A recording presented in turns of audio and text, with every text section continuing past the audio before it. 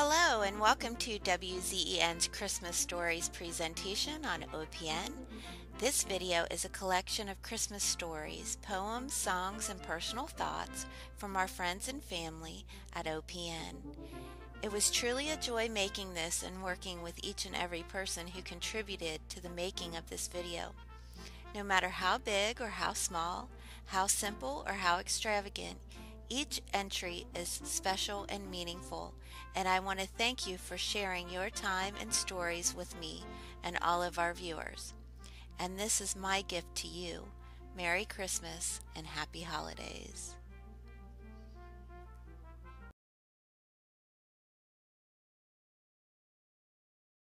Good morning, everybody. I wanted to read this story, How the Grinch Stole Christmas, by Dr. Seuss, because it brings back fond memories with both of my children. We watched it every year, and obviously we've watched it a few times on disc. So here we go. How the Grinch Stole Christmas by Dr. Seuss.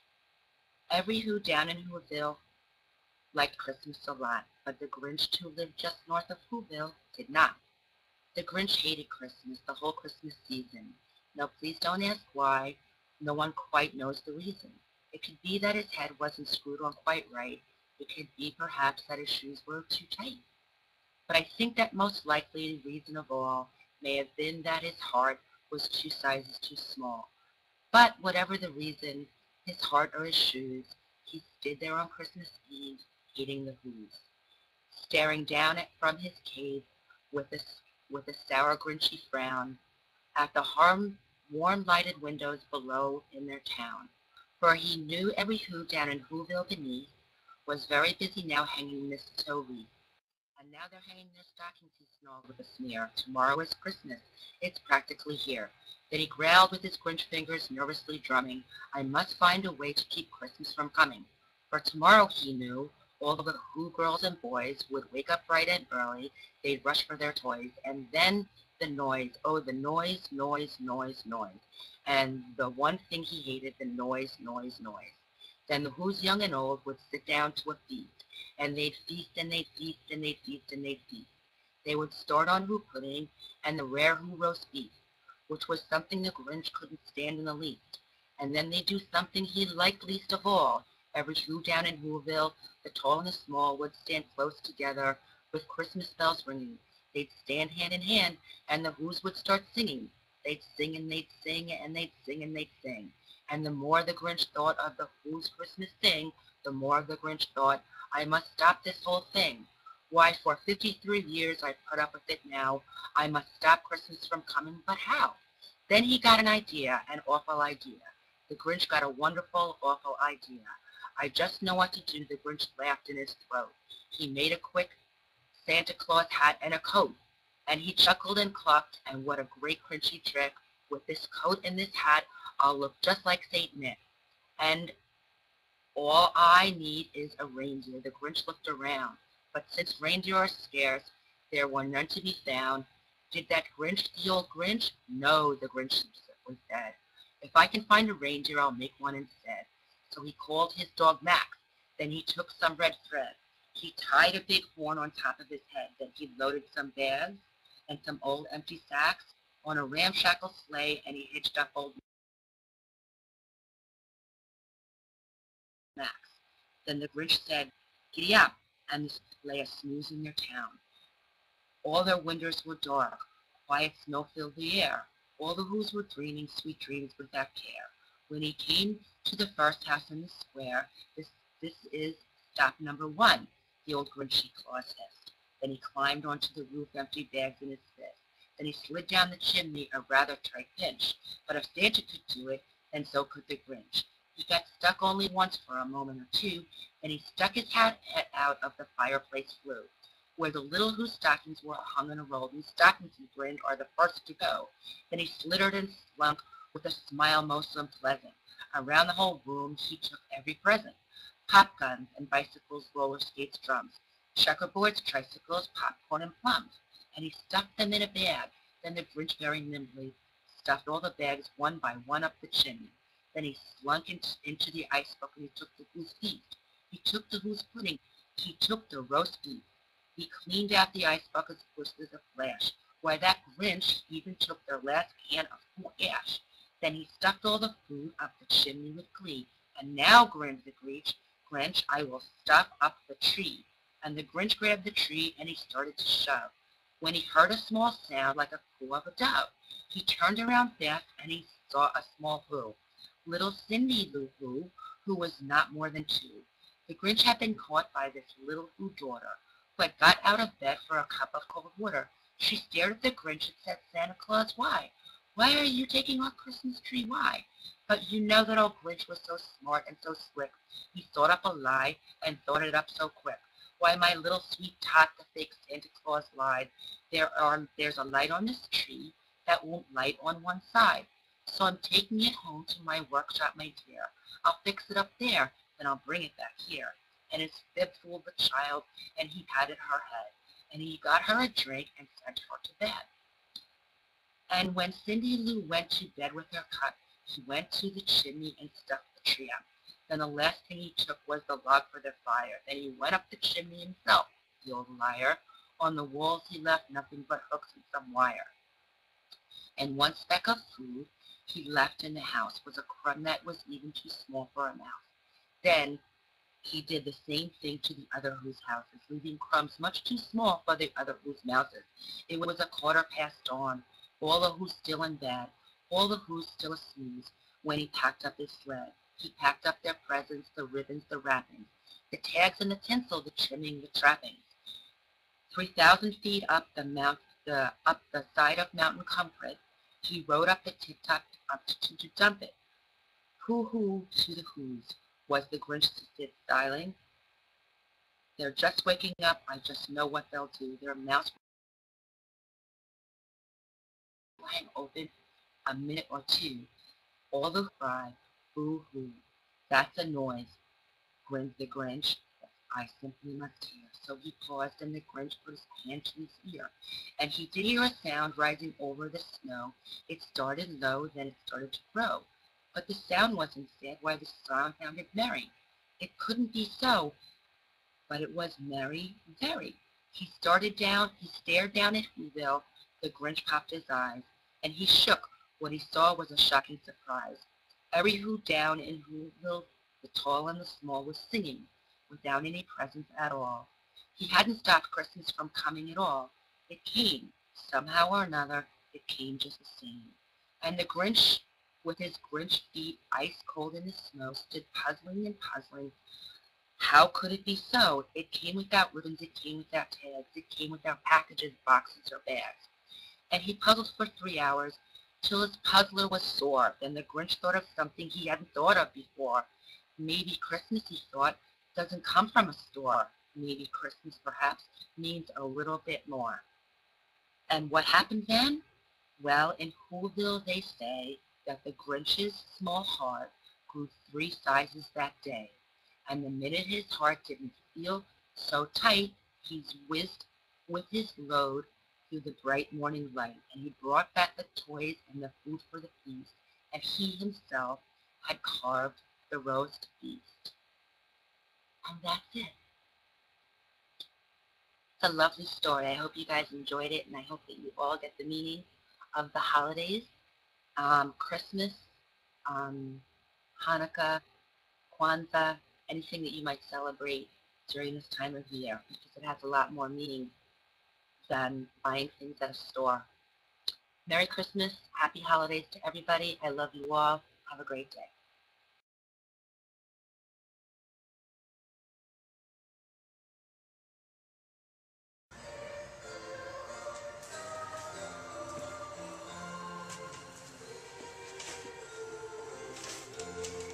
We got it right.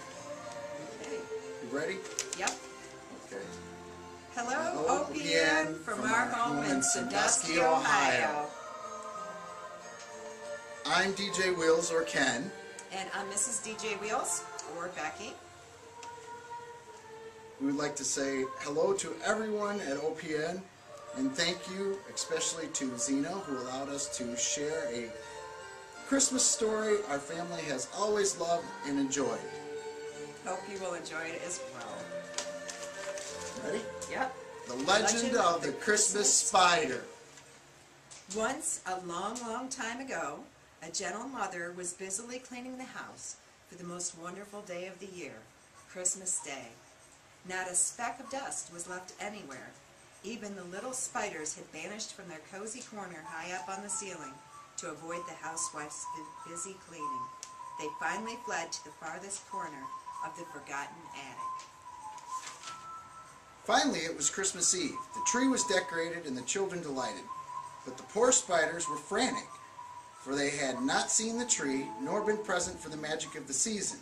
The oldest and wisest spiders suggested that perhaps they could wait until everyone had gone to bed and then sneak through the crack in the door and see the wonders of the tree.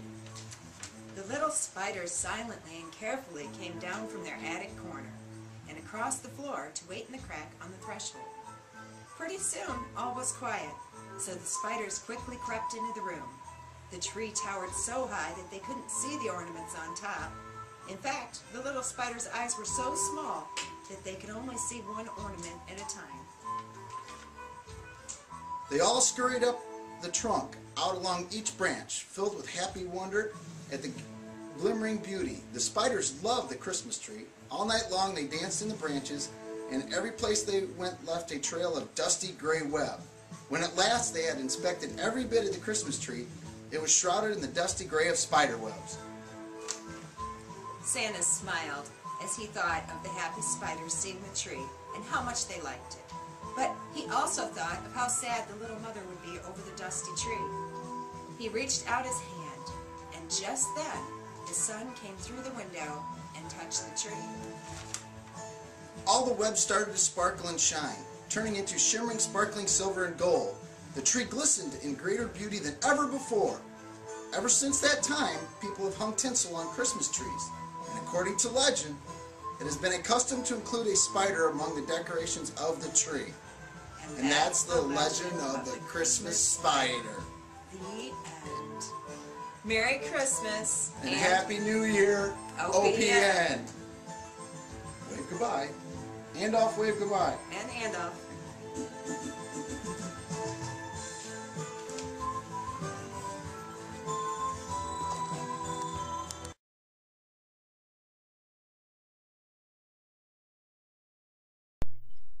Two big eyes peered out from a little face framed by floppy brown speckled ears.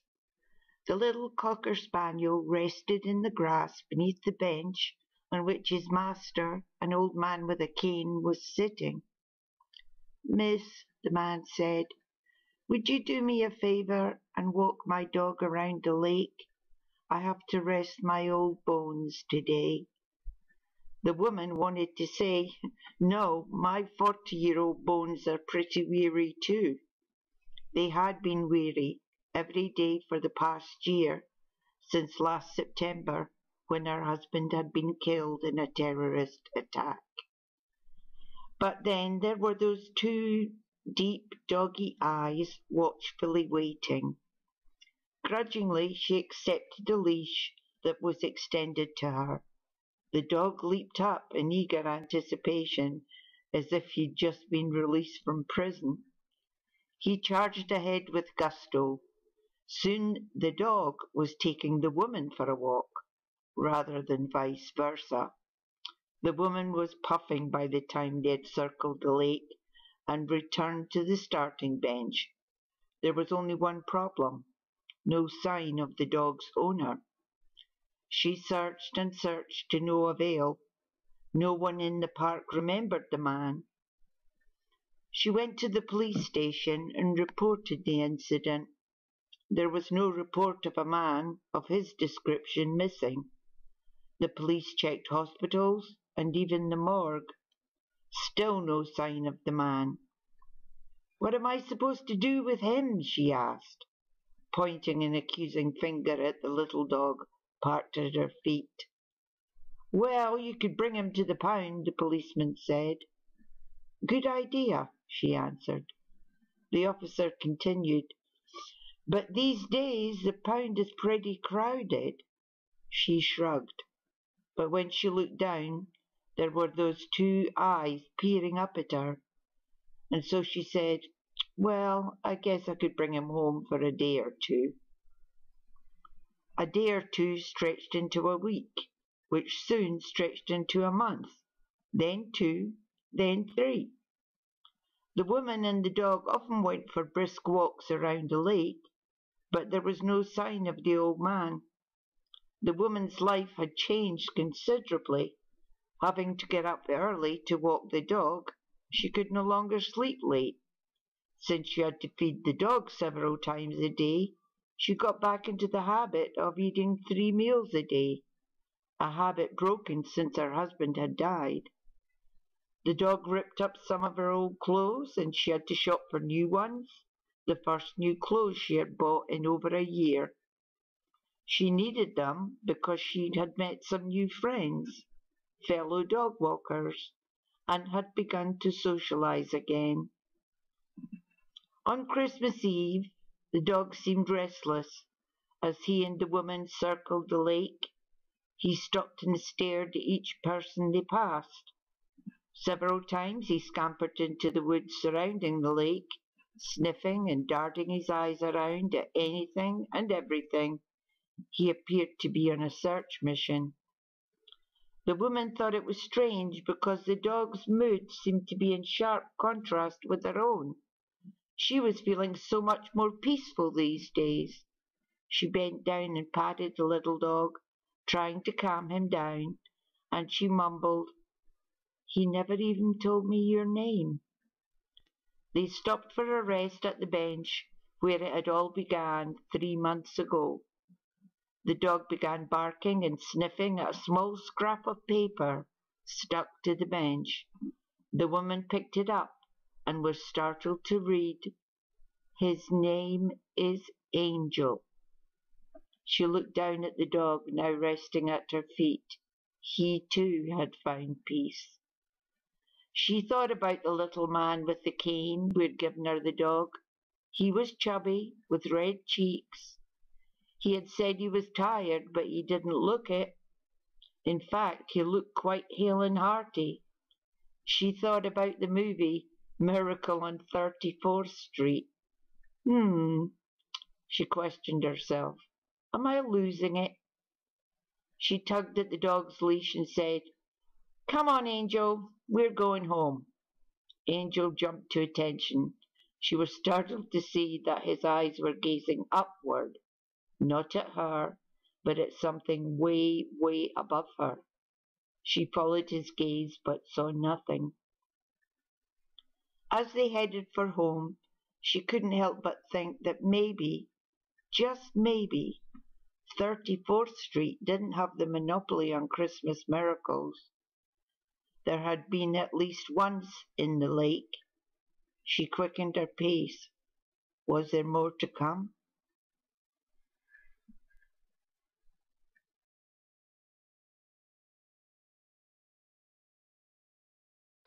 This is Johnny Green with his contribution to the OPN Recess Christmas Special, or whatever you want to call it. And I will be reading A Pirate's 12 Days of Christmas book by Philip Yates and illustrated by Sebastian Serra.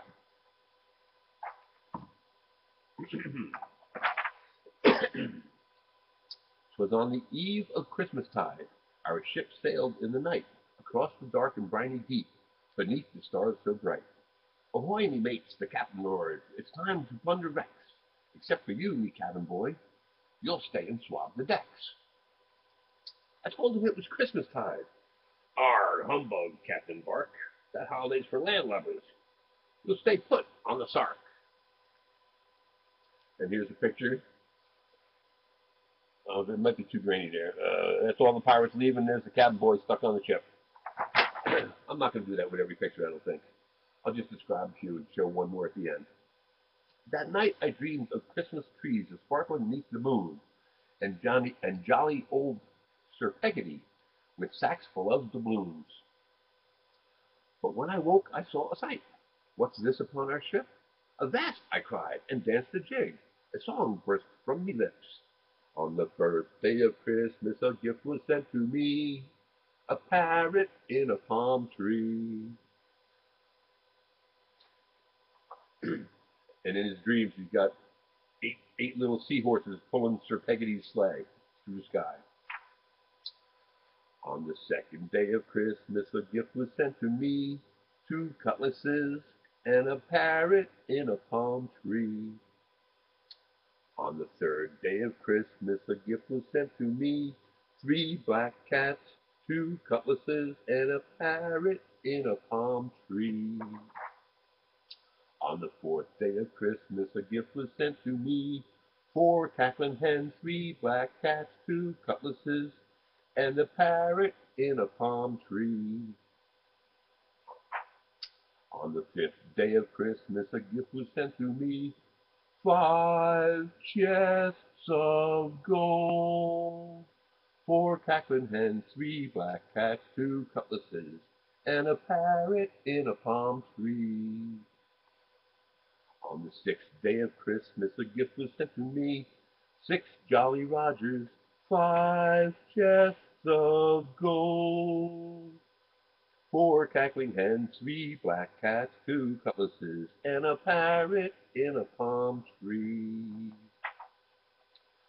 On the seventh day of Christmas, a gift was sent to me, 7 monkeys swinging, 6 Jolly Rogers, 5 chests of gold, 4 cackling hens, 3 black cats, 2 cutlasses, and a parrot in a palm tree.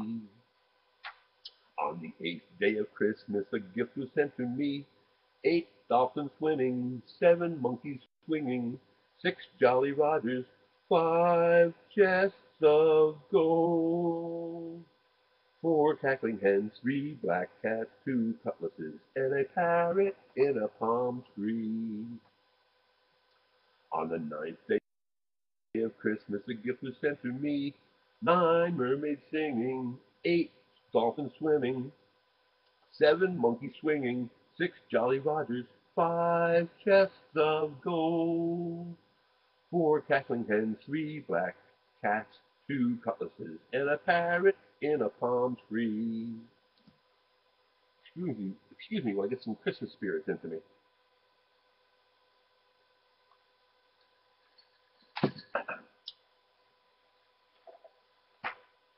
On the 10th day of Christmas, a gift was sent to me, 10 sloops a sailing, 9 mermaids singing, 8 dolphins swimming, 7 monkeys swinging, 6 Jolly Rogers, 5 chests of gold, 4 cackling hens, 3 black cats, 2 cutlasses, and a parrot in a palm tree. On the 11th day of Christmas, a gift was sent to me, 11 swallows swooping, 10 sloops a sailing, 9 mermaids singing, 8 dolphins swimming, 7 monkeys swinging, 6 Jolly Rogers, 5 chests of gold, 4 cackling hens, 3 black cats, 2 cutlasses, and a parrot in a palm tree. On the 12th day of Christmas, a gift was sent to me, 12 pirates cheering, 11 swallows whooping, 10 sloops a sailing, 9 mermaids singing, 8 dolphins swimming, 7 monkeys swinging, 6 Jolly Rogers, 5 chests of gold, 4 cackling hens, 3 black cats, 2 cutlasses, and a parrot in a palm tree. And so here they have a bunch of signs here. There's, let's see, Sea Dog's Greetings, greetings, as a pirate would say it. And then there's Ahoy to the World is another flag here. Have a Jolly Roger Christmas.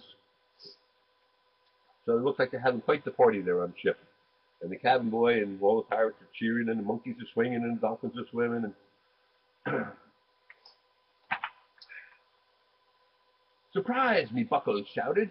The captain winked at me. Merry Christmas, laddie boy. We sent those gifts to ye. Hooray, the captain cried. It's time for bed. Avast, anchors away. For jolly old Sir Peggotty will soon be on his sleigh. I thanked me hearty, one and all, for every gift they'd sent, then sang a little sleepy song, and this is how it went. On the last night of Christmas, my mateys gave to me 12 pirates snoring, 11 swallows roosting, 10 sloops a-drifting, 9 mermaids dreaming, 8 dolphins drowsing, 7 monkeys dozing, 6 flags a-falling, 5 beds of gold, 4 nesting hens, 3 cat naps, 2 sleeping swords, and a parrot a-snoozing with me. And that ends our little story here. There's a little pirate glossary here. I'll read it and Zena can cut it if she likes. Avast is a pirate's way of saying stop or who goes there.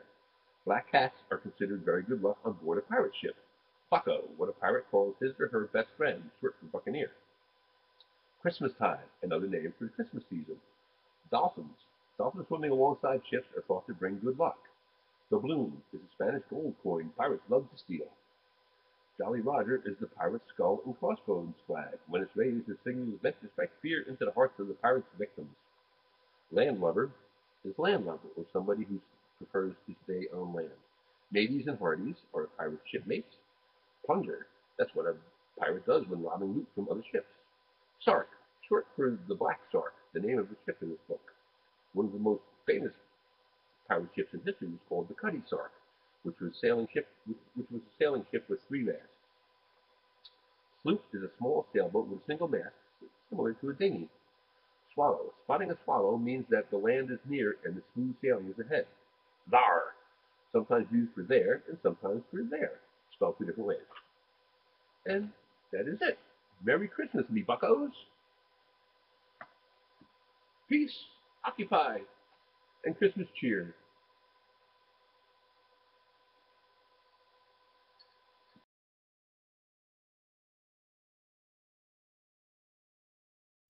Hello, everybody.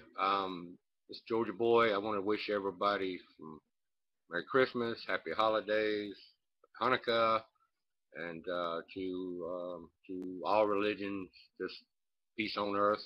Whether whether this is your time of year or not, it's everybody's time of year all year long. And just want to wish everyone to be happy and healthy, and take care.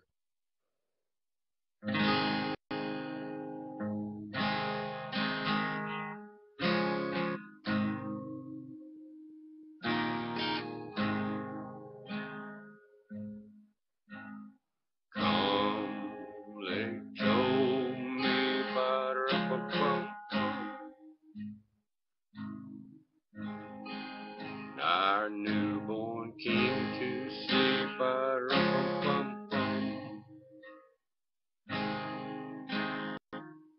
Our finest gift we bring ba-da-ba-bum-bum. To lay before the king ba-da-ba-bum-bum. Rum-bum-bum-bum. Rum-bum-bum-bum. So to honor him, ba-rum-bum-bum, when you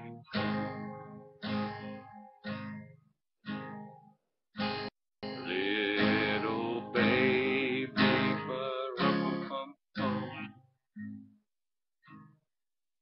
I am a poor boy too, ba-rum-bum-bum,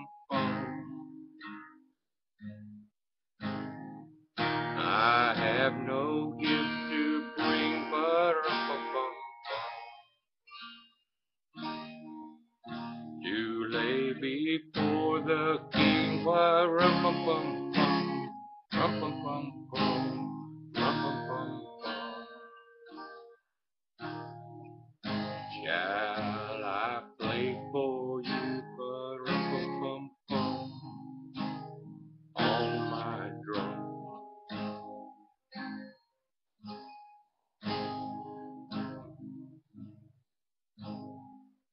Mary nodded, ba-rum-bum-bum,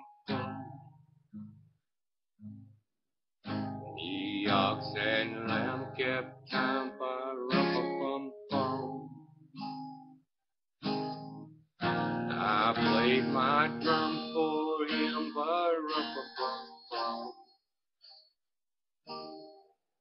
I played my best for him, ba-rum-bum-bum-bum, bum-bum-bum-bum, bum-bum-bum-bum.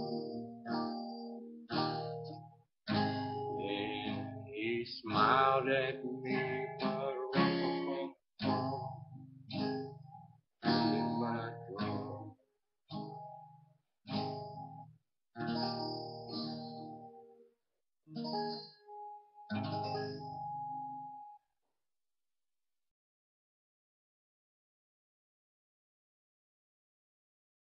Hi, Kiki, Feck's granddaughter, sent me this email, and I want to read it for you all.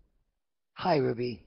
I attached a photo of Fifi I wanted to share with OWNN, WZEN, Recess, you actually, for months. Fifi is okay-ish with this cause. It was a good hair shot, and she is wearing shades. Ha ha ha. She cracks me up. She cracks everyone up all the time. Hi, Ruby, and there's hearts. It's me, Feck. Thank you for reading my story. Murky buckets. Kumbaya time, motherfuckers. Laugh my ass off, tears and tears. Awareness of all varieties. Fellow Occupy Wall Street, love, peace. Mongering wagers. A great fortune. The luck of you, mi amiga, mi camarad. Much strength and love to you, Alan and Famia. Back to Kiki. Hurry up, Kiki. I gotta get to going for the news. Hugs and sunshine for your pocket. Thank you for the cheers, well wishes, and hellos Fifi passes on. I send many, many thanks back to you and yours. You rock. A goat tale. One day during the Christmas season,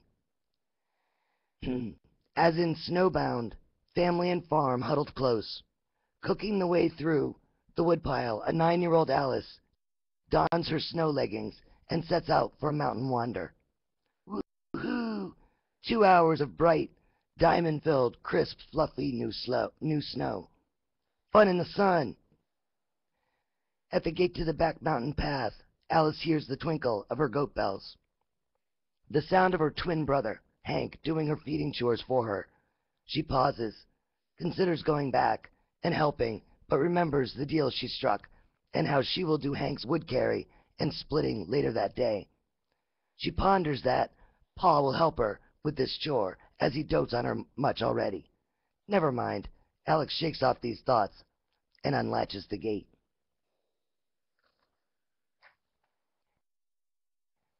As she turns, pulling it closed, she sees her mama waving and smiling at her from the upstairs hatch. Alice waves back, and with a big grin splitting her face, she loops the ancient gate rope home, safe and secure, and sets off on her hike. It is colder than Alice had thought, and she quickens her step for warmth. A giddy feeling begins as her energy rises. Soon Alice is lost in the mountain path magic, singing out loud, and all the nature singing along with her. Hello, trees. Hello, little snowbirds. I see you. Hello, early babbling brook. I hear you under there. Before Alice knows it, she has reached the narrow meadow plateau above the tree line. She finds a rock. She sits and looks way up on the ice sheer to the mountain peak. She looks left and right, taking in the breathtaking 180-degree view the plateau provides. She looks down, way, way down there. The unseen valley bottom, a place she has never been. Valleys that lead to fjords, that lead to the sea level, where people ride ships on oceans. The newspaper photograph clipping Pa puts up on the village postboard of such cities, trains, and shipyards, her only reference for modern imagings. Bam! Out of nowhere, Alice is airborne, landing face first into the snow. Dazed, she feels her head. Whew. Lucky, no rocks, just a nose full of ice. What was that? What happened? Alice looked around. Hank playing tricks? No one, nothing. The plateau is just as peaceful as ever. She gets up, digging snow from her collar. It is while looking around for her hat that she notices the goat tracks behind where she was sitting. Aha, aha! Two can play at that game, Alice thinks.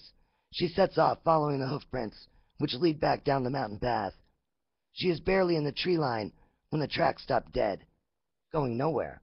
She looks around.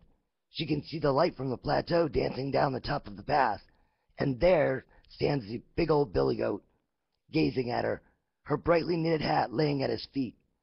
Dang mountain climber tricked her. Alice yells at the billy in order to scare him, get her own back. The goat blinks at her, not moving more than that. She can't tell if he is herd or wild. He has no bell. Alice flaps her arms and dances about silly. Woo, goat, woo! Woo, you're a goat! La la la la la la! Woo! The goat appears to find her amusing and does a little prance. Alice goes still. The goat goes still. Alice takes a step forward. The goat takes a step forward. Alice takes another step forward. The goat suddenly changes direction and charges directly at her. She screams and runs, hears him close behind. Alice spots a shadow in the snow and throws her body into a crevice. The goat flies past, ice clumps spewing from his hoofs, followed by the loudest earth and bone shaking boom Alice will ever feel in her life. An avalanche. The goat was saving her life. All these thoughts occur to Alice as fast as it takes for the mountain to throw down some heavy-ass snow, rocks, and ice, approximately 48 seconds. The roaring stops. A type of entombed silence prevails. Alice climbs out of her crevice. Immediately she can tell the avalanche fell away from the village cluster. She looks for birds, spots one flying from branch to branch. A good sign. She turns and looks up the path. The narrow plateau is replaced with a terrifying wall of growling and settling snow. Alice hightails it, running back down the path as fast as she can. Before reaching the gate, her mama, with Hank and Pa behind, is tearing wildly up the path towards her. A look of the purest relief floods Mama's face as Alice flies into view, which is quickly replaced with one of mirth. Unknown to Alice, the cold, the snow, the running, everything on her is stiff. Her clothing is puffed up with ice, her legging ties and long hair frozen straight back and out. Hank is pointing and openly laughing. Alice feels at herself, still dazed. Pa moves back towards the house, barking for blankets, barking for Hank to follow, barking his relief with that unique strength that is Pa. Mama kneels, touches Alice's cheek softly, cupping her hands and blowing them hot, laying them on, and then, ever so quietly and slowly, over her mama's shoulder, the billy goat's face peers. Alice watches the goat and what her mama is doing. Alice watches the goat watching what her mama is doing. The blowing, the hands warm, and placing them lovingly. He tilts his head peacefully for a better look, gives a nod of approval, and leaps away. Startling Mama, who turns and upon seeing the goat exclaims, "Look at that! A three-legged billy!" And poof, he is gone. Goats are quick. Mama kisses the tip of Alice's nose. Hank brings up the wood sled so she can ride home. Pa lays his family heirloom bearskin over her, and she snuggles in as best as her stiff, unmelting self will allow. Hank smiles at her. She smiles the same back. 3 legs, says Hank. I didn't notice that. The chatting lilts, and the voices ringing different in the avalanched air. Alice, the perfection of true safety, settling around her, breathing and thinking all the while, ha ha ha ha, wonderful wild old Billy Goat, game is on. I'll see you tomorrow. Merry, merry, merry wishes, thoughts, prayers, loving waves for you all that there is, every day, all week, every street, park, highway, and byway. Get your peace on, peeps. Love, Thekix.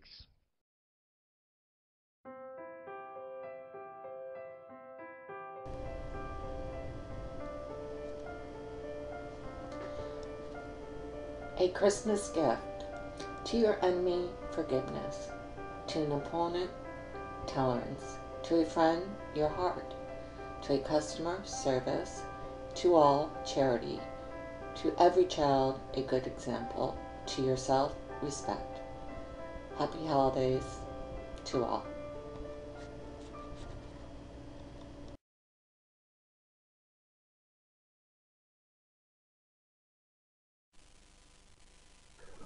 "'Twas a night before actions. 'Twas a night before actions in the Occupy house. All laptops were in use, including the mouse. Actions all planned out to prove that we care, knowing a Twitter storm would also be there. We know the banksters got bailouts if in the red, no visions of helping the poor or unfed. There was no chief as they looked at the map, not one single brain prepared for a nap. Then out on Wall Street there arose such a clatter, from activists arriving to show actions matter. Over there, over here, the cameras did flash, the MSM prepping their sound bites splash. Routes are all marked, we know where to go, nothing to stop us, not even the snow. Then what to our wondering eyes would appear? A police department Hummer with faces full of fear. There was no riot gear, all dressed up slick. All that were present knew this must be a trick. More rapid than eagles, the Hummers they came. Activists bristled, shouted, and called them rude names. Now horses, now scooters, all of them mixing. Some came on mopeds, their egos need fixing. Dispersed to each corner, some standing quite tall, are stolen cash from the 1%, paying for it all. While children go hungry and the homeless die, the Wall Street clowns wonder who else to buy. They own the house, both the red and the blue. With the corrupt payments, bills pass easily through. And then amid cheering we look to the roof to see a banner drop by some quite aloof. The message was clear to those on the ground. No disagreeing or dissenting voice could be found. The letters glowed visibly, all of them over a foot. The banner canvas untarnished, no ashes or soot. Then the people's mic started from far in the back. The chant became clear at the front of the pack. The old, young, or wrinkled, most of them merry, those dressed up all warm, or costumed like a fairy. Black Bloc moved up front to ward off the blows, as more law enforcement agents continued to show. We are unique in that we care for the poor, with raised voices and actions, and so much more, was the chant that you heard bouncing off the walls as people walked out of the shopping malls. Food not bombs were there feeding the hungry. Never once did they ask for the 1% money. Domestic terrorist label didn't really apply when totaled together the idea Occupy. Although the mood was festive, all knew inside, many could soon be taking a police van ride. That would not stop us was clearly understood. There would be those who suffer for ultimate good. When suddenly from my dream I was awoken, as my bong dropped to the floor broken. Not going to get up and clean up the mess. Still enjoying my dream, I have to confess. Happy holidays to all.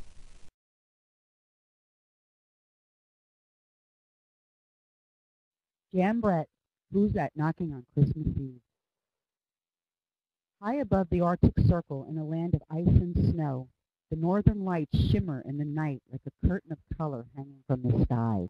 The air is so crisp and clear in this northern place that one Christmas Eve long ago, a boy from Finnmark on his way to Oslo with his ice bear could see smoke curling from a hut far in the distance. He was cold and hungry, so he headed towards it. Far off in another direction, someone else smelled the smoke, and though he couldn't see it, he raced off to tell the others. As the boy from Finnmark made his way toward the hut, Kiri was inside feeding the fire that made the smoke that roasted and baked the fine food. Delicious sausages and fish and tasty buns and cake were all laid out on a pine table. Sweet porridge bubbled over the fire and apple cider stayed cool on the windowsill. So why did Kiri jump at every creak in the roof, and why did she run to the window when an icicle fell into the snow? It was because in Christmas past, on Christmas Eve, trolls came when they smelled the delicious aromas coming from the hut. They would pound on the door until it burst open. They wouldn't leave until they'd eaten every bit of Christmas Eve meal. No troll invasion this year, Kiri's father said. I'm going up the mountain to watch and chase them away. And off he had gone to stop the trouble before it began. So this year, Kiri was alone in the hut when she heard a soft knock at the door. Knockety knock knock. Someone was out there, but surely it was too polite to be a troll. Kiri went to the door and peeked out. There was the boy from Finnmark with his ice bear. Please let me inside to warm up, he said. I'm on my way south to show off my bear for the townsfolk of Oslo. I have many frosty miles behind me and many more to go. Come in, said Kiri, but I have to warn you that in years past our house has been invaded by a pack of hungry trolls. Trolls would be a welcome adventure, the boy said. So he came in, and the ice bear crawled under the warm stove and fell asleep. When all was quiet, Kiri and the boy sat down in front of the fire again. Kiri got to thinking, I wonder if the porridge is creamy enough, and she ladled a bit out into bowls for each of them. They had just raised their bowls when they heard a loud knock, knock, knock. It was as if someone was pounding on the door with a big rock. Not at home, the boy from Finnmark shouted, and he ran to lock the windows. It was quiet again, but the delicious smells wafted around the hut. Kiri got to thinking, is the sausage salty enough? She took a piece for her and gave one to the boy. They had just raised their forks when they heard a thunderous knockety knock knock. The door hut shook, and they heard a loud crack. It was the cellar trap door splintering open. Kiri and the boy ran into the animal shed and pulled the door shut, just as a torrent of noisy trolls burst up from the cellar. There were bat-eared trolls, there were bug-nosed trolls, and each troll was wilder and more ruckus than the one before. They munched and grunted, shrieked and cackled, splashed the apple cider, and crammed themselves with Christmas cake. Then tumbled about, pinching each other, stomping on one another's toes, and tweaking their long snouts, which is how trolls have a good time. But through the ruckus and din, the littlest troll spied the ice bear under the stove. He took a hot morsel of sausage he had been roasting in the fire and screeched, "Have a bite of sausage, kitty!" And he poked the sleeping bear's nose with it. The ice bear leaped up with a tremendous roar, his nose burning terribly. Growling, he chased the little troll and all the big trolls around the table, up the walls, and out the window. The boy shouted, "Scratch 'em, kitty!" Kiri and the boy cheered as they watched the troll scramble off through the ice and snow, howling. Howling up the hill, Kiri's father heard the shout, so he raced down on his skis. When he saw the trolls, Kiri's father could tell in an instant that they wanted to be as far away from that little hut as they could be. "Goodbye, trolls," he shouted as they disappeared up the mountain, and he skied home. "What a fine bear you have there," he told the boy from Finnmark. "Thank you for scaring away those pesky trolls. You must come back next year for a real Christmas Eve feast on your way home from Oslo." And they sat down for some porridge. A year later, Kiri was on the mountain gathering the wood to make the fire to cook the dinner for Christmas Eve. when the littlest troll popped out from behind a snowbank. "Missy," he called in a high, crackly voice, "do you still have that kitty that sleeps under the stove?" "Oh, yes," Carrie said, "only she has grown up into a big cat now, and she has 7 kittens, all larger and fiercer than herself." "Ah!" he screeched. "Then we won't be visiting your house on Christmas Eve." And he disappeared into the huge snowdrift. And that's the story. I love her trolls. They're incredibly beautiful. I like when the voice says, "A troll would be a welcome adventure." That'd be me. Okay, thank you very much, guys. Enjoy.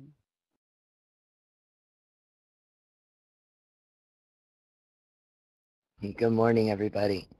I was honored to read Feck's story. It was great fun, and I really just want to say happy holidays. As most of you know, it's my 25th wedding anniversary on Christmas, and I wanted to say a special love you to my husband, Alan, or sometimes known as Steve. It's been quite a ride with all of you guys. And I just wanted to tell you that I appreciate your friendship and your support. I think we do the best we can. And I hope everyone has a lovely holiday. And no matter what you are or who you are or what you believe, it's a time for reflection and for friends and for family. And I love you all. Thank you. Bye.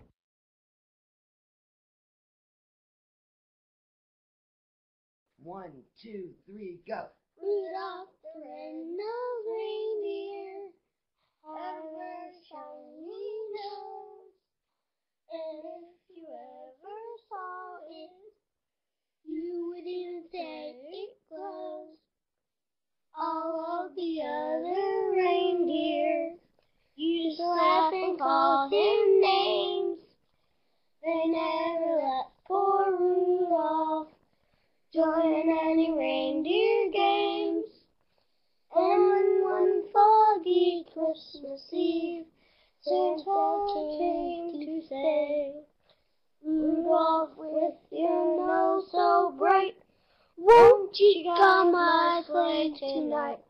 Then how the reindeer loved him as they shouted out with glee, "Rudolph the red-nosed reindeer, you'll go down in history." Yay! Thank you.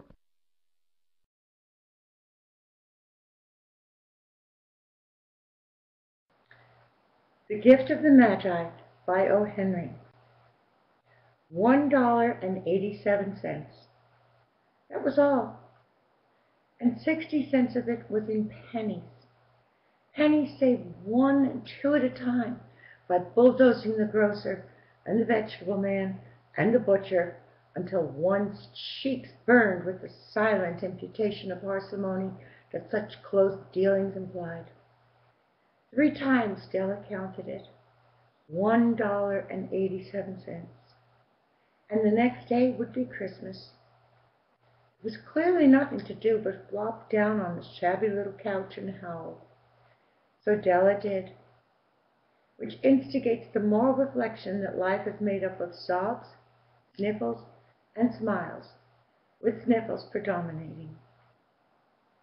While the mistress of the home is gradually subsiding from the first stage to the second, take a look at the home. A furnished flat at $8 per week. It did not exactly beggar description, but it certainly had the word on the lookout for the Mendicancy squad. In the vestibule below was a letterbox into which no letter would go, and an electric button from which no mortal finger could coax a ring. Also appertaining thereunto was a card bearing the name Mr. James Dillingham Young. The Dillingham had been flung to the breeze during a former period of prosperity when its possessor was being paid $30 per week. Now, when the income was shrunk to $20, though they were thinking seriously of contracting to a modest and unassuming D, But whenever Mr. James Dillingham Young came home and reached his flat above, he was called Jim, and greatly hugged by Mrs. James Dillingham Young, already introduced to you as Della, which is all very good. Della finished her cry and attended to her cheeks with the powder rag. She stood by the window and looked out dully at the gray cat walking on a gray fence in a gray backyard. Tomorrow would be Christmas, and she had only $1.87 with which to buy Jim a present. She had been saving every penny she could for months with this result. $20 a week doesn't go far. Expenses had been greater than she had calculated. They always are. Only $1.87 to buy a present for Jim. Her Jim. Many a happy hour she had spent planning for something nice for him. Something fine and rare and sterling. Something just a little bit near to be worthy of the honor of being owned by Jim. There was a pier glass between the windows of the room. Perhaps you've seen a pier glass in an $8 flat. A very thin and very agile person may, but by observing his reflection in a rapid sequence of longitudinal strips, obtain a fairly accurate conception of his looks. Della, being slender, had mastered the art. Suddenly she whirled from the window and stood before the glass. Her eyes were shining brilliantly, but her face had lost its color within 20 seconds. Rapidly she pulled down her hair and let it fall its full length. Now there were two possessions of the James Dillingham Youngs in which they both took a mighty pride. One was Jim's gold watch that had been his father's and his grandfather's. The other was Della's hair. As the Queen of Sheba lived in the flat across the air shaft, Della would have let her hair hang out the window some day to dry, just to depreciate Her Majesty's jewels and gifts. Had King Solomon been the janitor, with all his treasures piled up in the basement, Jim would have pulled out his watch every time he passed, just to see him pluck at his beard from envy. So now Della's beautiful hair fell about her, rippling and shining like the cascade of brown waters. It reached below her knees and made itself almost a garment for her. And when she did it up again nervously and quickly, once she faltered for a minute and stood still while a tear or two splashed on the worn red carpet. On went her old brown jacket. On went her old brown hat. With a whirl of skirts and with the brilliant sparkle still in her eyes, she fluttered out the door and down the stairs to the street. Where she stopped, the sign read, Mademoiselle Fournet, hair goods of all kinds. One flight up, Della ran and collected herself, panting. Madame, large, too white, chilly, hardly looked at the Sofroni. Will you buy my hair? Asked Della. I buy hair, said Madame. Take off your hat and let's have a sight at the looks of it. Down rippled the brown cascade. $20, said Madame, lifting the mass with a practiced hand. Give it to me quick, said Della. Oh, and the next 2 hours trip by on rosy wings. Forget the hashed metaphor. She was ransacking the stores for Jim's present. She found it at last. It surely had been made for Jim and no one else. There was no other like it in any other store, and she had turned all of them inside out. It was a platinum fob chain, simple and chaste in design, properly proclaiming its value by substance alone and not by meticulous ornamentation, as all good things should do. It was even worthy of the watch. As soon as she saw it, she knew it must be Jim's. It was like him, quietness and value. The description applied to both. $21 they took from her for it, and she hurried home with the 87 cents. With that chain on his watch, Jim might be properly anxious about the time in any company. Grand as the watch was, he sometimes looked at it on the sly, on account of the old leather strap that he used in place of a chain. When Della reached home, her intoxication gave way a little to prudence and reason. She got out her curling irons and lighted the gas and went to work repairing the ravages made by generosity added to love, which is always a tremendous task, dear friends, a mammoth task. Within 40 minutes, her head was covered with tiny close-lying curls that made her look wonderfully like a truant schoolboy. She looked at her reflection in the mirror long, carefully, and critically. "If Jim doesn't kill me," she said to herself, "before he takes a second look at me, he'll say I look like a Coney Island chorus girl. But what could I do? Oh, what could I do with $1.87? At 7 o'clock the coffee was made and the frying pan was on the back of the stove, hot and ready to cook the chops. Jim was never late. Della doubled the fob chain in her hand and sat on the corner table near the door that he always entered. Then she heard his steps on the stairway down on the first flight, and she turned white for just a moment. She had a habit for saying a little silent prayer about the simplest everyday things, and now she whispered, "Please, God, make him think I'm still pretty." The door opened and Jim stepped in and closed it. He looked thin and very serious. Poor fellow, he was only 22, and to be burdened with a family. He needed a new overcoat and he was without gloves. Jim stopped inside the door as immovable as a setter at the scent of quail. His eyes were fixed upon Della, and there was an expression in them that she could not read, and it terrified her. It was not anger, nor surprise, nor disapproval, nor horror, nor any of the sentiments that she had been prepared for. He simply stared at her fixedly with the peculiar expression on his face. Della wiggled off the table and went for him. "Jim, darling," she cried, "don't look at me that way. I had my hair cut off and sold because I couldn't have lived through Christmas without giving you a present. It'll grow out again. You won't mind, will you? I just had to do it. My hair grows awfully fast. Say Merry Christmas, Jim, and let's be happy. You don't know what a beautiful night's gift I got for you." "You cut off your hair?" asked Jim laboriously, as if he had not arrived at that patent fact yet even after the hardest mental labor. "Cut it off and sold it," said Della. "Don't you like me just as well anyhow? I'm me without my hair, ain't I?" Jim looked around the room curiously. "You say your hair is gone?" he said, with an air almost of idiocy. "You needn't look for it," said Della. "It's sold, I tell you, sold and gone too. It's Christmas Eve, boy. Be good to me, for it went for you. Maybe the hairs on my head were numbered," she went on with sudden sweetness, "but nobody could ever count my love for you. Shall I put the chops on, Jim?" Out of his trance, Jim seemed quickly to wake. He enfolded his Della. For 10 seconds let us regard with discreet scrutiny some inconsequential object in the other's direction. $8 a week or $1 million a year. What's the difference? A mathematician or a wit would give you the wrong answer. The Magi brought valuable gifts, but that was not among them. This dark assertion will be illuminated later on. Jim drew a package from his overcoat and threw it on the table.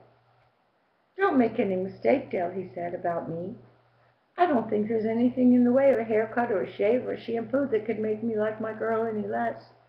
But if you'll unwrap that package, you may see why you had me going for a while at first." White fingers and nimble tore at the string in the paper. Then an ecstatic scream of joy, and then, alas, a quick feminine change to hysterical tears and wails, necessitating the immediate employment of all the comforting powers of the lord of the flat. For there lay the combs, the set of combs, side and back, that Della had worshipped long in the Broadway window. Beautiful combs, pure tortoiseshell with jeweled rims, just the shade to wear in the beautifully varnished hair. They were expensive combs, she knew, and her heart had simply craved and yearned over them without the least hope of possession. And now they were hers, but the tresses that should have adorned the coveted adornments were gone. But she hugged them to her bosom, and at length she was able to look up with dim eyes and smile and say, "My hair grows so fast, Jim." And then Della leapt up like a singed cat and cried, "Oh, oh!" Jim had not yet seen his beautiful present. She held it out to him eagerly upon her open palm. The dull, precious metal seemed to flash with the reflection of her bright and ardent spirit. "Isn't it a dandy, Jim? I hunted all over town to find it. You'll have to look at the time 100 times a day now. Give me your watch. I want to see how it looks on it." Instead of obeying, Jim tumbled down on the couch and put his hands under the back of his head and smiled. "Dell," said he, "let's put our Christmas presents away and keep 'em a while. They're too nice to use just at present. I sold the watch to get the money to buy your combs, and now suppose you put the chops on." The Magi, as you know, were wise men, wonderfully wise men, who brought gifts to the babe in the manger. They invented the art of giving Christmas presents. Being wise, their gifts were no doubt wise ones, possibly bearing the privilege of exchange in case of duplication. And here I have lamely related to you the uneventful chronicle of two foolish children in a flat who most unwisely sacrificed for each other the greatest treasures of their house. But in a last word to the wise of these days, let it be said that of all who give gifts, these two are the wisest. O all who give and receive gifts, such as they are wisest. Everywhere they are wisest. They are the Magi.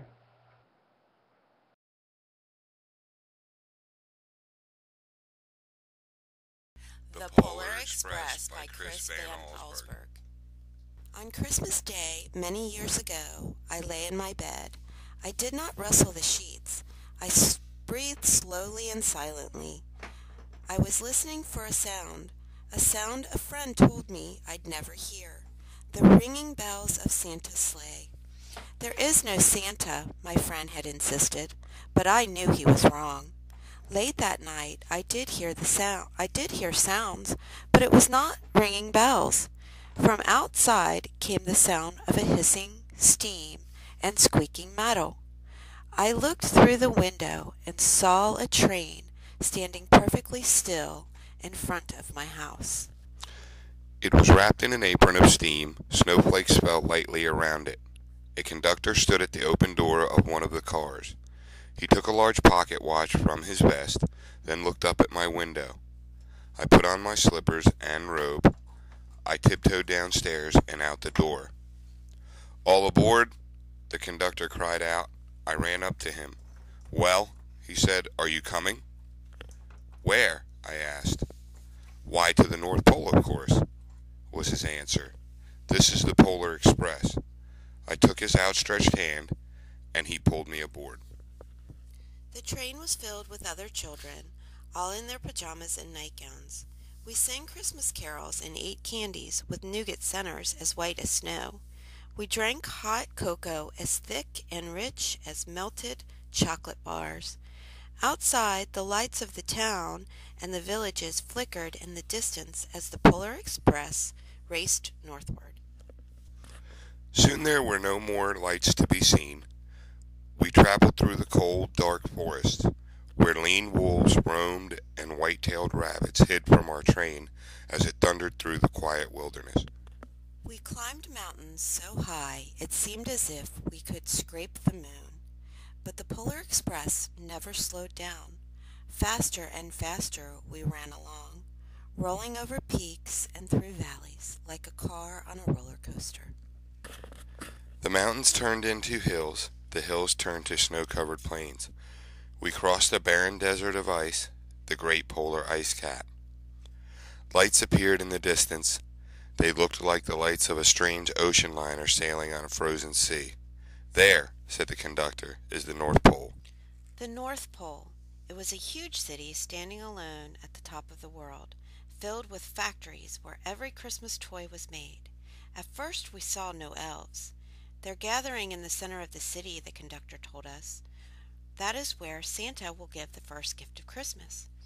"Who receives the first gift of Christmas?" we all asked. The conductor answered, "He will choose one of you." "Look," shouted one of the children, "the elves!" Outside we saw hundreds of elves. As our train drew closer to the center of the pole, we slowed to a crawl. So crowded were the streets with Santa's helpers. When the Polar Express could go no further, we stopped and the conductor let us out. We pressed through the crowd to the edge of a large open circle. In front of us stood Santa's sleigh. The reindeer were excited. They pranced and paced, ringing the silver sleigh bells that hung around their harnesses. It was a magical sound, like nothing I had ever heard. Across the circle, the elves moved apart and Santa Claus appeared. The elves cheered wildly. He marched over to us and pointed to me, said, "Let's have this fellow here." He jumped into his sleigh. The conductor handed me up. I sat on Santa's knee, and he asked, "Now what would you like for Christmas?" I knew that I could have any gift I could imagine, but the thing I wanted most for Christmas was not inside Santa's giant bag. What I wanted more than anything was one silver bell from Santa's sleigh. When I asked, Santa smiled. Then he gave me a hug and told an elf to cut a bell from reindeer's harness. The elf tossed it up to Santa.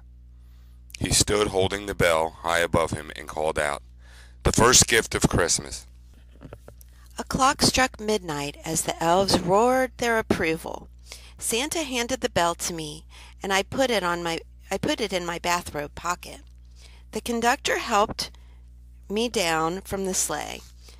Santa shouted out the reindeers' names and cracked his whip. His team charged forward and climbed into the air. Santa circled above us, then disappeared into the cold, dark polar sky. As soon as we were back inside the Polar Express, the other children asked to see the bell. I reached into my pocket, but the only thing I felt was a hole. I had lost the silver bell from Santa Claus's sleigh. "Let's hurry outside and look for it," one of the children said. But the train gave a sudden lurch and started moving. We were on our way home. It broke my heart to lose the bell. When the train reached my house, I sadly left the other children. I stood at my doorway and waved goodbye. The conductor said something from the moving train, but I couldn't hear him. "What?" I yelled out. He cupped his hands around his mouth. "Merry Christmas," he shouted. The Polar Express let out a loud blast from its whistle and sped away. On Christmas morning, my little sister Sarah and I opened our presents. When it looked as if everything had been unwrapped, Sarah found one last box behind the tree. It had my name on it. Inside was the silver bell. There was a note. "Found this on the seat of my sleigh. Fix that hole in your pocket. Signed, Mr. C." I shook the bell. It made the most beautiful sound my sister and I had ever heard. But my mother said, "Oh, that's too bad." "Yes," said my father, "it's broken." When I'd shaken the bell, my parents had not heard a sound. At one time, most of my friends could hear the bell, but as years passed, it fell silent for all of them. Even Sarah found one Christmas that she could no longer hear its sweet sound. Though I've grown old, the bell still rings for me, as it does for all who truly believe. The end.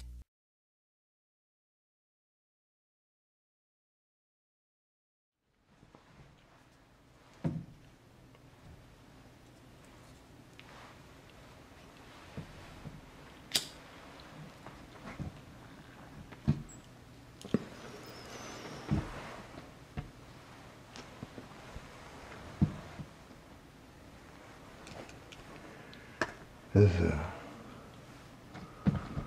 Junkie's Christmas by William S. Burroughs.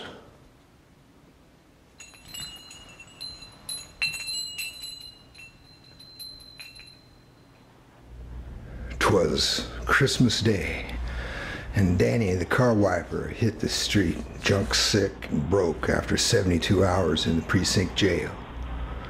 It was a clear, bright day, but there was no warmth in the sun. Danny shivered with an inner cold. He turned up the collar of his worn, greasy black overcoat. This beat Benny wouldn't pawn for a deuce, he thought. He was in the West 90s, a long block of brownstone rooming houses. Here and there, a holly wreath in a clean black window. Danny's senses registered everything, sharp and clear, with the painful intensity of junk sickness. The light hurt his dilated eyes. He walked past a car, darting his pale blue eyes sideways in quick appraisal. There was a package on the seat, and one of the ventilator windows was unlocked. Danny walked on 10 feet. No one in sight. He snapped his fingers and went through a pantomime of remembering something and wheeled around. No one. A bad setup, he decided.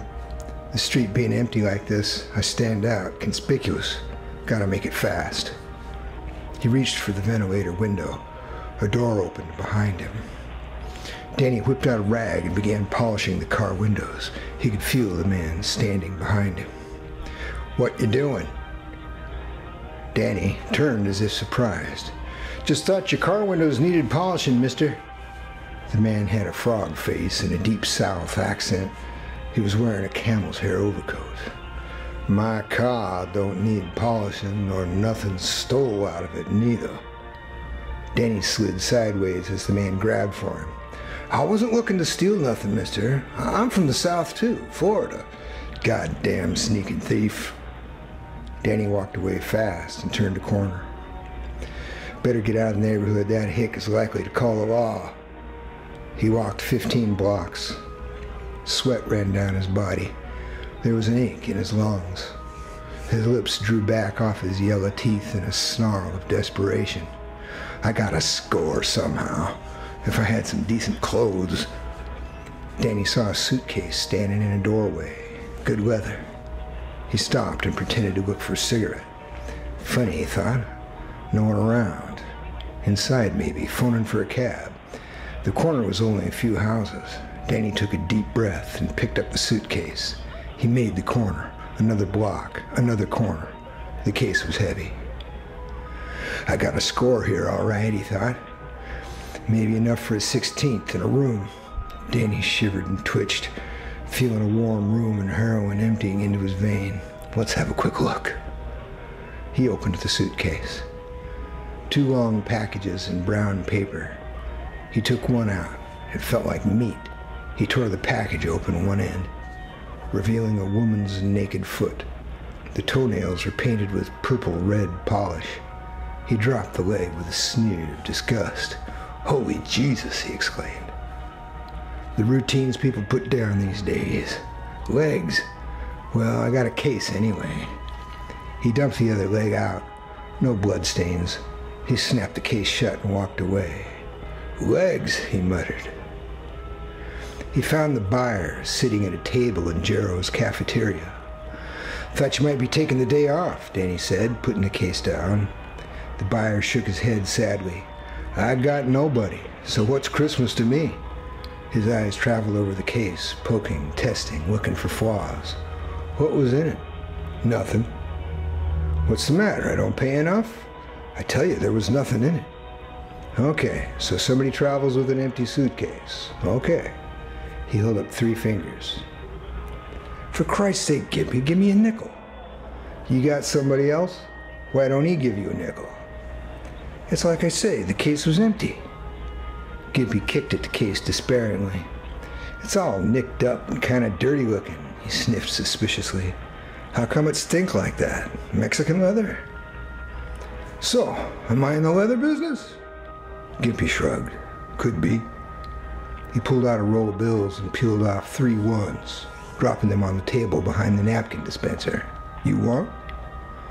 "Okay." Danny picked up the money. "You see George the Greek?" he asked. "Where you been? He got busted 2 days ago." "Oh, that's bad." Danny walked out. "Now, where can I score?" he thought. George the Greek had lasted so long, Danny thought of him as permanent. It was good H, too, no short counts. Danny went up to 103rd and Broadway. Nobody in Jarrow's, nobody in the automat. "Yeah," he snarled, "all the pushers off on the nod someplace. What they care about anybody else? So long as they got it in the vein. What do they care about a sick junkie?" He wiped his nose with one finger, looking around furtively. "No use hitting those jigs in Harlem. Like as not get beat for my money or they slip me rat poison. Might find Pantapon Rose at 8th and 23rd. There was nobody he knew at 23rd Street Thompson's. Jesus, he thought, where is everybody? He clutched his coat collar together with one hand, looking up and down the street. There's Joey from Brooklyn. I'd know that hat anywhere. Joey was walking away with his back to Danny. He turned around. His face was sunken, skull-like. The gray eyes glittered under a greasy felt hat. Joey was sniffing at regular intervals, and his eyes were watering. No use asking him, Danny thought. They looked at each other with the hatred of disappointment. Guess you heard about George the Greek, Danny said. Yeah, I heard. You been up to 103rd? Yeah, just came from there. Nobody around. Nobody around any place, Joey said. I can't even score for goofballs. Well, Merry Christmas, Joey. See ya. Yeah, see you. Danny was walking fast. He had remembered a croaker on 18th Street. Of course, the croaker had told him not to come back. Still, it was worth trying. A brownstone house with a card in the window. P.H. Zuniga, M.D. Danny rang the bell. He heard slow steps. The door opened, and the doctor looked at Danny with bloodshot brown eyes. He was weaving slightly and supported his plump body against the door jamb. His face was smooth, Latin, the little red mouth slack. He said nothing. He just leaned there, looking at Danny. Goddamned alcoholic, Danny thought. He smiled. Merry Christmas, Doctor. The doctor did not reply. You remember me, Doctor? Danny tried to edge past the doctor into the house. I'm sorry to trouble you on Christmas Day, but I've suffered another attack. Attack? Yes, facial neuralgia. Danny twisted one side of his face into a horrible grimace. The doctor recoiled slightly, and Danny pushed into the dark hallway. Better shut the door or you'll be catching cold, he said jovially, shoving the door shut. The doctor looked at him, his eyes focusing visibly. I can't give you a prescription, he said. But doctor, this is a legitimate condition, an emergency, you understand. No prescription, impossible. It's against the law. You took an oath, doctor. I'm in agony. Danny's voice shot up to a hysterical, grating whine. The doctor winced and passed a hand over his forehead. Let me think. I can give you a 1/4 grain tablet. That's all I have in the house. But doctor, a quarter... The doctor stopped him. If your condition is legitimate, you will not need more. If it isn't, I don't want anything to do with you. Wait right here. The doctor weaved down the hall, leaving a wake of alcoholic breath. He came back and dropped a tablet into Danny's hand. Danny wrapped the tablet in a piece of paper and tucked it away. There is no charge. The doctor put his hand on the doorknob. And now, my dear... But doctor, can't you object to the medication? No. You will obtain longer relief using orally. Please, not to return. The doctor opened the door. Well, this will take the edge off. And I still have money put down on a room, Danny thought. He knew a drugstore that sold needles without question. He bought a 26-gauge insulin needle and an eyedropper, which he selected carefully, rejecting models with a curved dropper or a thick end. Finally, he bought the baby pacifier to use instead of the bulb. He stopped in the automat and stole a teaspoon. Danny put down $2 on a $6 a week room in the West 40s, where he knew the landlord. He bolted the door and put his spoon, needle, and dropper on a table by the bed. He dropped the tablet and the spoon and covered it with a dropper full of water. He held a match under the spoon until the tablet dissolved. He tore a strip of paper, wet it, and wrapped it around one end of the dropper, fitting the needle over the wet paper to make an airtight connection. He dropped a piece of lint from his pocket into the spoon and sucked the liquid into the dropper through the needle, holding the needle into the lint to take up the last drop. Danny's hands trembled with excitement and his breath was quick. With the shot in front of him, his defenses gave way and junk sickness flooded his body. His legs began to twitch and ache. A cramp stirred in his stomach. Tears ran down his face from his smarting, burning eyes. He wrapped a handkerchief around his right arm, holding the end in his teeth. He tucked the handkerchief in and began rubbing his arm to bring out a vein. Guess I can hit that one, he thought, running one finger along a vein. He picked up the dropper in his left hand. Danny heard a groan from the next room. He frowned with annoyance. Another groan. He could not help listening. He walked across the room, the dropper in his hand, and inclined his ear to the wall. The groans were coming at regular intervals, a horrible, inhuman sound pushed out from the stomach. Danny listened for a full minute. He returned to the bed and sat down. Why don't someone call a doctor, he thought indignantly. It's a bring-down. He straightened his arm and poised the needle. He tilted his head, listening again. Oh, for Christ's sake. He tore off the handkerchief and placed the dropper in a water glass, which he hid behind the wastebasket. He stepped into the hall and knocked on the door of the next room. There was no answer. The groans continued. Danny tried the door. It was open. The shade was up and the room was full of light. He had expected an old person somehow, but the man on the bed was very young, 18 or 20, fully clothed and doubled up with his hands clasped across his stomach. What's wrong, kid? Danny asked. The boy looked at him, his eyes blank with pain. Finally got one word. Kidneys. Kidney stones? Danny smiled. I don't mean it's funny, kid. It's just I've faked it so many times. Never saw the real thing before. I'll call an ambulance. The boy bit his lip. Won't come. Doctors won't come. The boy hid his face in the pillow. Danny nodded. They figure it's just another junkie throwing a wingding for a shot. But your case is legit. Maybe if I went to the hospital and explained things. No, I guess that wouldn't be so good. Don't live here, the boy said. They say I'm not entitled. Yeah, I know how they are, the bureaucrat bastards. I had a friend once, died of snake bite right in the waiting room. They wouldn't even listen when he tried to explain a snake bit him. He never had enough moxie. That was 15 years ago, down in Jacksonville. Danny trailed off. Suddenly he put out his thin, dirty hand and touched the boy's shoulder. I'm sorry, kid. You wait. I'll fix you up. He went back to his room and got the dropper and returned to the boy's room. Roll up your sleeve, kid. The boy fumbled his coat sleeve with a weak hand. That's okay, I'll get it.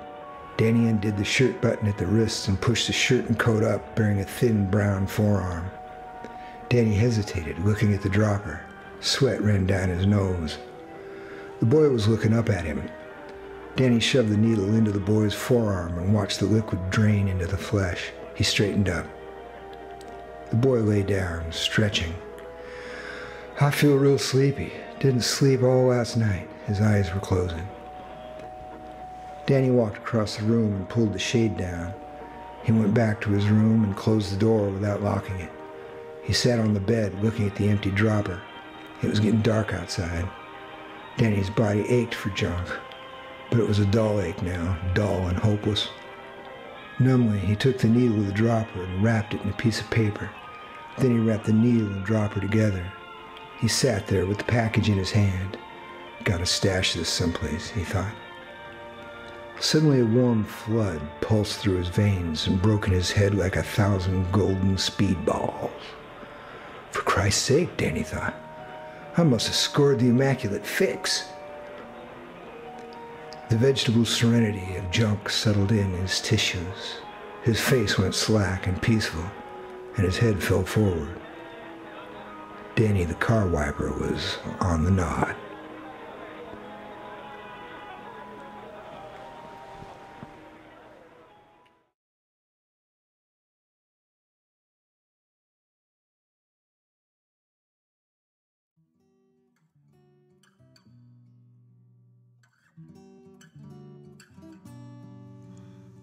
Hello, the OWNers, Opianers, activist worldners, hola familia, family. That's what we all are. And this is your amigo. And of course, I'm improvising, and I'm doing it as of now. I didn't write anything. I just wanted to express, to say something about this holiday season, and I even have my chronometer here because I'm recording this on the studio, so I'll try to be as short and as fast as possible, and Okay, so here it is. This season, for me, this is my own feelings about this December and all that surrounds Christmas, and not only Christmas, but and not only religious seasons, and also Valentine's Day and so many other days that I'm sure most of you know that there's a day of everything, even of the toilet day. There's an international day of the toilet, and, but I'm not diminishing the importance of these the people, this belief that Christ came to save the world and to die for our sins, and all the people who believe in that. I totally respect them, and of course people that don't, I also do respect just as well. And myself, I used to believe, I was born and raised as a Catholic, and then I became a born-again Christian. Then I was into Buddhism, and then until on a little bit of the Dianetics by L.M. Hubert, and what have you. I've been in too many types of beliefs, and I ended up in my own very intimate belief on what is it about, or why we are here, or who is there a life after death, and all of that. My point is, as I've said, this is my personal feelings on this, and I do want to express that I've said it many times, I believe. Probably some of you have heard me say it, just a few, but I've said it repeatedly, that for me, yesterday's gone, tomorrow has never existed. I mean, if you know, it doesn't exist tomorrow, because we only have today. And the importance of every day, even in my own opinion, for any religious person, must live as if Christ was born every single day. Not only at a season where somebody said he was born, you know, or he died, or was sacrificed. And just as well as every day we should celebrate life, we should celebrate that how fortunate we are, and it's easy for us to be aware of that, because we see every day, we dedicate ourselves to inform ourselves and to inform others on what's happening around the world. So I believe that most of us are very fortunate, because we are not in that situation. Many of us have illnesses. Many of us have so many issues, but what keeps us together is the common our common views on many things, and our need to be loved, and to love, and to be heard, and to be accepted, and to to laugh with somebody, to be in touch, and to be touched in your heart, in your mind, and I believe we do that in many ways. And for those who celebrate Christmas in the way it should be, Merry Christmas. I really, from the bottom of my heart, I really hope you have a very merry, merry, merry Christmas. And for those that don't follow it, I do wish from the bottom of my heart that you have a merry, merry, merry, merry day today. Because I don't even know if I'm going to make it to Christmas, if anybody, But anyway, I'm simple. As I've said, I'm a simple man. I didn't write anything. I just wanted to say this, that every day that we see each other, at least I believe, I'm not sure, and I don't want to think, I don't want to worry about tomorrow. Everything we're doing, of course, has to do with things in order for them to change the wrong into good for next generations, etc. And that's what we're doing. Yes, but we're doing it today. And it's very important to think about that today is what we have. And so there's a lot of people that are alone, that physically are alone, don't have any close families or friends to go visit or to be visited by. And to any of you, to those of you, I say that, hey, you're not alone. You're really not alone. First of all, you have yourself. You have yourself, and then you have so many other things. And plus, you have an amigo through the internet from Mexico, far away. We communicate through this media, but you know me, and I speak from the heart when I say I love you, and I understand why people get depressed, and there's also a type of consumerism and and all of this, but I take it as in a different way, as I do every day.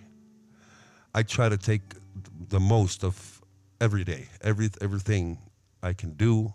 That today I do it. That's why I decided to do this. And I, of course, because Zena didn't, she said she needed it for this weekend. So since I have a lot of things to do also, and I thought the most fresh way to do it is to improvise, to just speak out and say what I really feel, what I think, and I guess I did it. And so to end this up, I have 10 minutes now and 14 seconds. And this is it. I thought it was going to be shorter. I would have loved to say more things, but I don't want this to be, I want this to be a short thing. So I really love you all. And we have shown each other with actions that we feel really as families. We are not like a family, we are a family, okay? So have a merry, merry, merry, merry day today. I love you, your amigo, over and paz.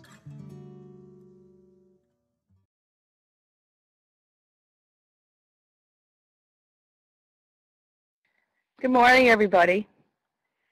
I'm going to be reading a short story by Charles Dickens called What Christmas Is as We Grow Older. And I know Dickens is really hard to understand, I think, because sometimes his sentences go on for 4 paragraphs. So I put the link in here so you can follow along if you want. I just posted it up there. And this story from Dickens is about adults who should return to the ways we celebrated Christmas as children, and it was originally published in 1851.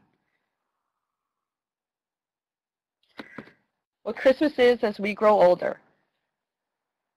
Time was, with most of us, when Christmas Day, encircling all our limited world like a magic ring, left nothing out for us to miss or seek, bound together all our home enjoyments, affections, and hopes, grouped everything and everyone around the Christmas fire, and made the little picture shining in our bright young eyes complete.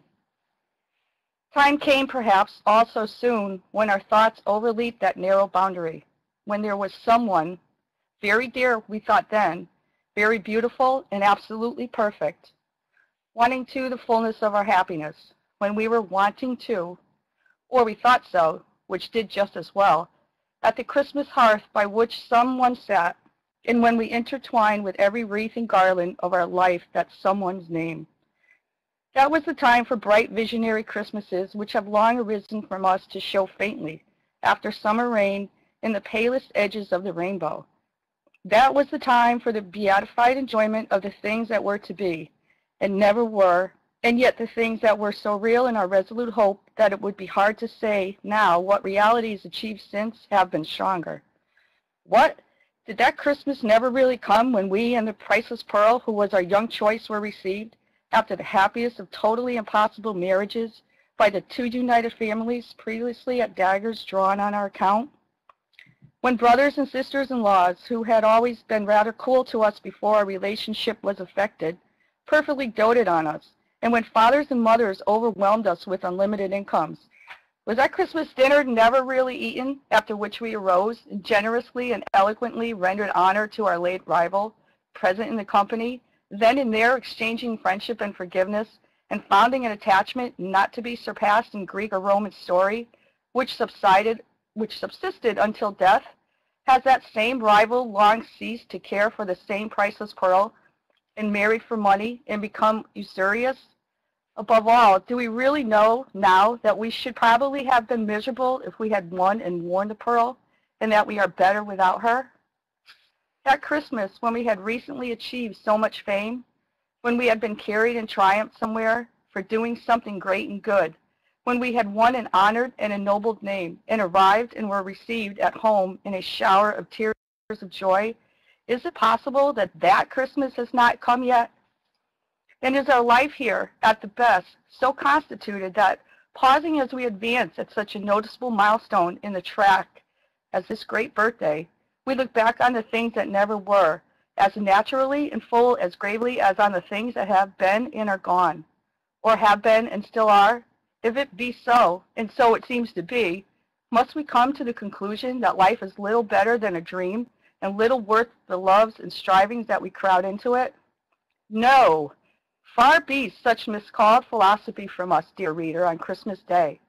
Nearer and closer to our hearts be the Christmas spirit, which is the spirit of actful usefulness, perseverance, cheerful discharge of duty, kindness, and forbearance. It is in the last virtues especially that we are or should be strengthened by the unaccomplished visions of our youth. For who shall say that they are not our teachers to deal gently, even with the impalpable nothings of the earth? Therefore, as we grow older, let us be more thankful that the circle of our Christmas associations and of the lessons that they bring expands. Let us welcome every one of them, and summon them to take their places by the Christmas hearth. Welcome, old aspirations, glittering creatures of an ardent fancy, to your shelter underneath the holly. We know you, and have not outlived you yet. Welcome, old projects and old loves, however fleeting, to your nooks among the steadier lights that burn around us. Welcome all that was ever real to our hearts, and for the earnestness that made you real, thanks to heaven. Do we build no Christmas castles in the clouds now? Let our thoughts, fluttering like butterflies among these flowers of children, bear witness. Before this boy, there stretches out a future, brighter than we ever looked on in our old romantic time, but bright with honor and with truth. Around this little head on which the sunny curls lie heaped, the graces sport as prettily, as airily as when there was no sieve, within the reach of time to shear away the curls of our first love. Upon another girl's face near it, placider but smiling bright, a quiet and contented little face, we see home fairly written. Shining from the word as rays shine from a star, we see how, when our graves are old, other hopes than ours are young, other hearts than ours are moved, how other ways are smooth, how other happiness blooms, ripens, and decays. No, not decays, for other homes and other bands of children, not yet in being, nor for ages yet to be, arise and bloom and ripen to the end of all. Welcome everything. Welcome alike what has been and what never was, and what we hope may be. To your shelter underneath the holly, to your places round the Christmas fire, where what is sits open-hearted. Where what is sits open-hearted. In yonder shadow, do we see obtruding furtively upon the blaze an enemy's face? By Christmas Day we do forgive him. If the injury he has done us may admit of such companionship, let him come here and take his place. If otherwise, unhappily, let him go hence, assured that he will never injure nor accuse him. On this day we shout nothing. Pause, says a low voice. Nothing? Think. On Christmas Day we shall shout from our fireside nothing. Not the shadow of a vast city where the withered leaves are lying deep, the voice replies. Not the shadow that darkens the whole globe. Not the shadow of the city of the dead. Not even that. Of all days in the year, we will turn our faces towards that city upon Christmas Day, and from its silent hosts bring those we loved among us. City of the dead, in the blessed name wherein we are gathered together in this time, and in the presence that is here among us, according to the promise, we will receive and not dismiss thy people who are dear to us. Yes, we can look upon these children angels that alight so solemnly, so beautifully among the living children by the fire, and can bear to think how they departed from us. Entertaining angels unawares, as the patriarchs did, the playful children are unconscious of their guests. But we can see them, can see a radiant arm around one favorite neck, as if they were attempting of that child away. Among the celestial figures there is one, a poor, misshapen boy on earth, of a glorious beauty now, of whom his dying mother said it grieved her much to leave him here alone for so many years, as it was likely would elapse before he came to her, being such a little child. But he went quickly, and was laid upon her breast, and in her hand she leads him. There was a gallant boy, who fell far away upon a burning sand beneath a burning sun, and said, Tell them at home, with my last love, how much I could have wished to kiss them once, but that I died contented and had done my duty. For there was another, over whom they read the words, Therefore we commit his body to the deep, and so consigned him to the lonely ocean and sailed on. Or there was another, who lay down to his rest in the dark shadow of great forests, and on earth awoke no more. Oh, shall they not, from sand and sea and forest, be brought home at such time? There was a dear girl, almost a woman, never to be one, who made a mourning Christmas in a house of joy, and went her trackless way to the silent city. Do we recollect her, worn out, faintly whispering what could not be heard, and falling into the last sleep for weariness? Oh, look upon her now! Oh, look upon her beauty, her serenity, her changeless youth, her happiness. The daughter of Jairus was recalled to life, to die, but she, more blessed, has heard the same voice saying unto her, Arise forever. We had a friend who was our friend from early days, with whom we often pictured the changes that were to come upon our lives, and merrily imagined how we would speak and walk and think and talk when we came to be old. His destined habitation in the city of the dead received him in his prime. Shall he be shut out from our Christmas remembrance? Would his love have so excluded us? Lost friend, lost child, lost parent, sister, brother, husband, wife, we will not so discard you. You shall hold your cherished places in our Christmas hearts and by our Christmas fires, And in the season of immortal hope and on the birthday of immortal mercy, we shall shout out nothing. The winter sun goes down over town and village. On the sea it makes a rosy path, as if the sacred tread were fresh upon the water. A few more moments and it sinks, and night comes on, and lights begin to sparkle in the prospect. On the hillside, beyond the shapelessly diffused town, and in the quiet keeping of the trees that gird the village steeple, remembrances are cut in stone, planted in common flowers, growing in grass, entwined with lowly brambles around many a mound of earth.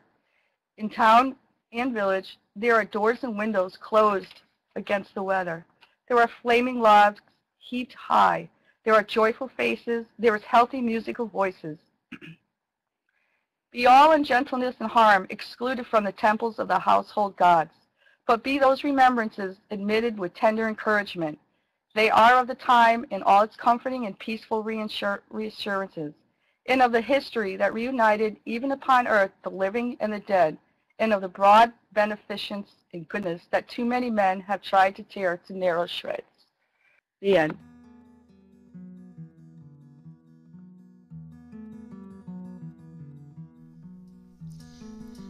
Merry Christmas, fine people. This is Clearly, and I do hope you have a happy one. I wanted to take a minute to think back on the people that have helped make our Christmases in the past. And I found this poem online, and I'd like to read it to you. It's called Missing You at Christmas. Every day without you since you had to go is like summer without sunshine and Christmas without snow. I wish that I could talk to you. There's so much I would say. Life has changed so very much since you went away.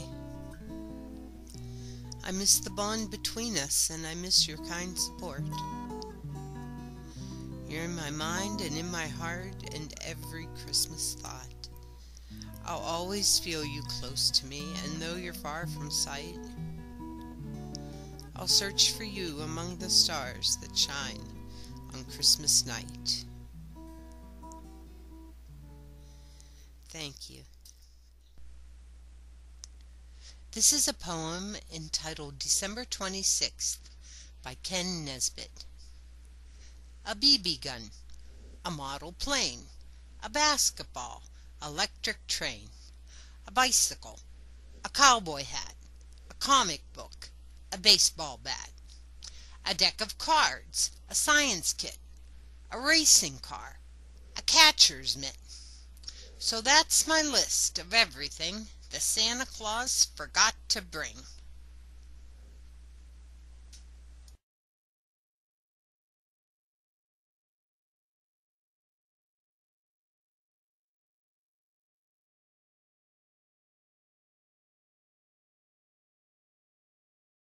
"'Twas the night before Christmas when all through the house not a creature was stirring, not even a mouse.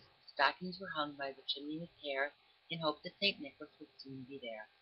The children were nestled all snug in their beds, while visions of sugar plums danced in their heads, and Mamma in her kerchief, and I in my cap, had just settled our brains for a long winter's nap. When out on the lawn there arose such a clatter, I sprang from the bed to see what was the matter. Away to the window I flew like a flash, tore open the shutters, and threw up the sash. The moon on the breast of the new-fallen snow gave the luster of midday to objects below, when what should my wondering eyes should appear but a miniature sleigh and 8 tiny reindeer. With a little old driver so lively and quick, I knew in a moment it must be Saint Nick. More rapid than eagles, his coursers they came, and whistled and shouted and called them by name. Now Dasher, now Dancer, now Prancer and Vixen, on Comet, on Cupid, on Donner and Blitzen, to the top of the porch, to the top of the wall. Now dash away, dash away, dash away all. As dry leaves that before the wild hurricane fly, when they meet with an obstacle, mount to the sky, so up to the housetop the coursers they flew, with a sleigh full of toys and St. Nicholas too. And then in a twinkling I heard on the roof the prancing and pawing of a little hoof.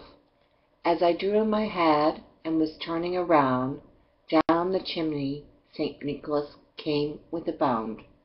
He was dressed all in fur from his head to his foot, and his clothes were all tarnished with ashes and soot. A bundle of toys he had flung on his back, and he looked like a peddler just opening his pack. His eyes, how they twinkled, his dimples, how merry. His cheeks were like roses, his nose like a cherry. His droll little mouth was drawn up like a bow, and the beard of his chin was as white as the snow. The stump of a pipe he held tight in his teeth, and the smoke it encircled his head like a wreath. He had a broad face and a little round belly that shook when he laughed like a bowl full of jelly. He was chubby and plump, a right jolly old elf, and I laughed when I saw him, in spite of myself. A wink of his eye and a twist of his head soon gave me to know I had nothing to dread. He spoke not a word, but went straight to his work, and then filled all the stockings, then turned with a jerk, and laying a finger aside of his nose, and giving a nod up the chimney he rose. He sprang to his sleigh, to his team gave a whistle, and away they all flew like the down of a thistle. But I heard him exclaim ere he drove out of sight, "Happy Christmas to all, and to all a good night."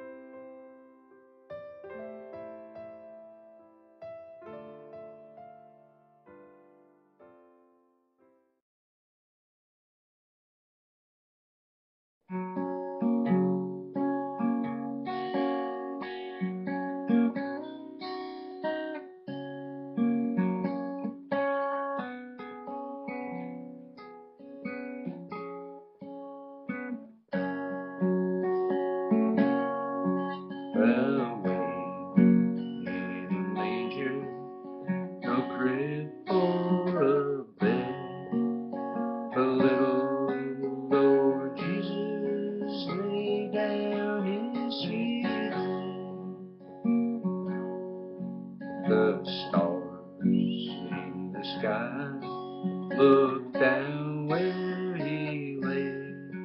The little Lord Jesus asleep in the hay. The cattle are lowing, the baby awakes, but little Lord Jesus no crying he makes. I love you, Lord Jesus, looking down from the sky, and stay by my cradle till morning is nigh. Be near me, Lord Jesus, I ask thee to stay close by me forever and love me, I pray. Blessed are the dear children in thy tender care, and fit us for heaven to live with thee there.